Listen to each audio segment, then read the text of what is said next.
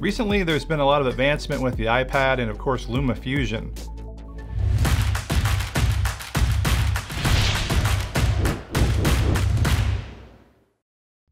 Hey guys, Blake Calhoun. iPad OS and iOS 13 have allowed the iPhone and the iPad to function a lot more like a traditional computer. And for editing and color correction, that's a really good thing for us filmmakers. Being able to import files and footage off a drive really opens up this system to higher end and more professional projects. But does this work with older iPads or iPhones using the Lightning port? The answer is yes. If you follow my podcast, you know that I've been working on a color correction course using LumaFusion. And so today I'm going to show an excerpt from this course showing how to connect an SSD to an older iPad and to an iPhone. All right, so now we'll look at using a wired SSD drive, and this is a really popular one. It's a Samsung T5.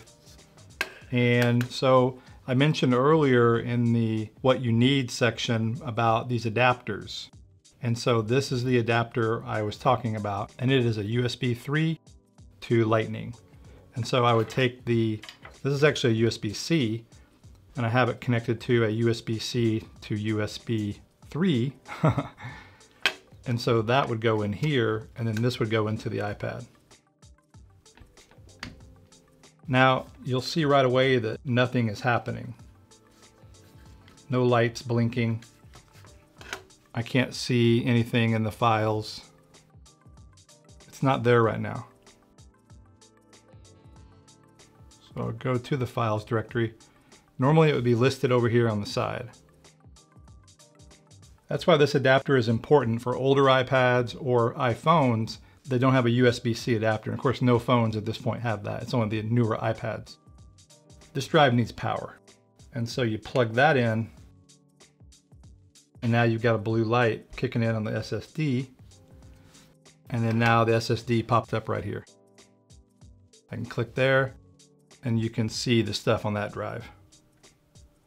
Now these are unsupported files with Blackmagic raw footage, but there's an iPhone shot right there I did of a foggy bridge. So then I can go into LumaFusion, and I could do add link to folder. I could go here, my drive. Right now that's the only folder on there, so I would hit done. And again, the other clips aren't there, but this clip is. That's the fog shot I was talking about.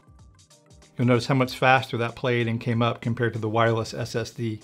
The wireless SSD is convenient and it's kind of cool to be able to edit like that. But for speed, a wired one is far superior. And then I could take that and drag that in. And that's already in the project. That came in almost instantly. So again, using an older iPad, you'll need this USB with power adapter. If you have an iPad Pro, you could just go straight in from USB-C to USB-C and bypass the adapter and everything will work fine. And of course, this works great with iPhones as well. They have a Lightning port like the older iPad. Plug this in. Blue lights kick on. And there's the drive. And there are the files. Now you could import these files into LumaFusion or whatever else you wanted to use.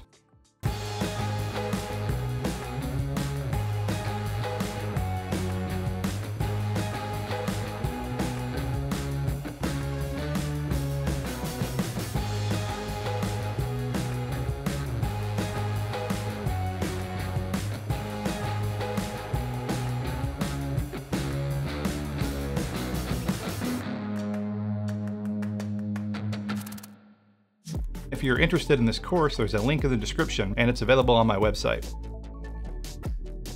Thanks for watching. Please like, subscribe, and I will see you in the next video.